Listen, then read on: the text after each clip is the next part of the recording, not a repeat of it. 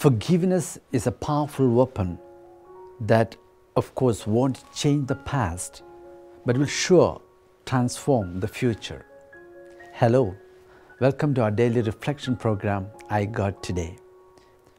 I'm Father Biju Thomas, SVD, a Divine Word missionary.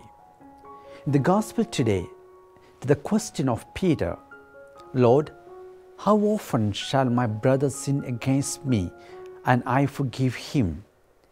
Jesus illustrates his reply with the parable of the unforgiving servant.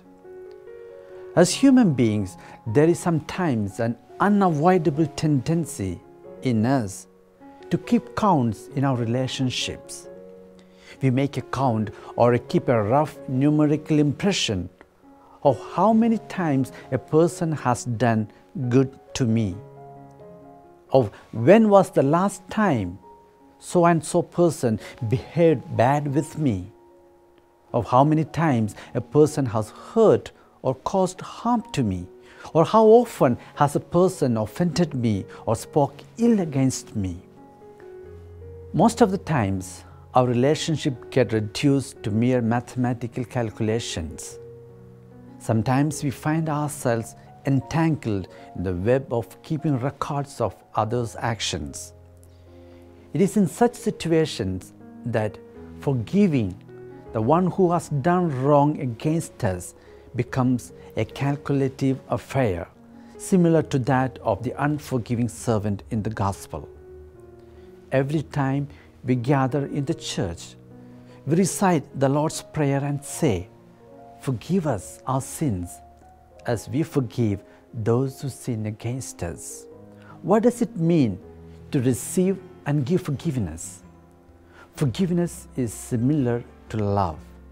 Forgiveness is not an option, it is a command from God. The two greatest commandments are to love God and to love others. There is no way to forgive without loving, and there is no way to love without forgiving. We are all fallen humans. We have sinned. We have selfishness and short-sightedness. The gospel is an invitation for us to restore relationships because God desires what's best for us, and the only way that you can experience the best thing in life is by forgiving others. It is a choice you and I have to make. The choice is in our hands.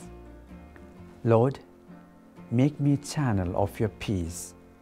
It is in pardoning that we are pardoned, in giving of ourselves that we receive, and in dying that we are born to eternal life.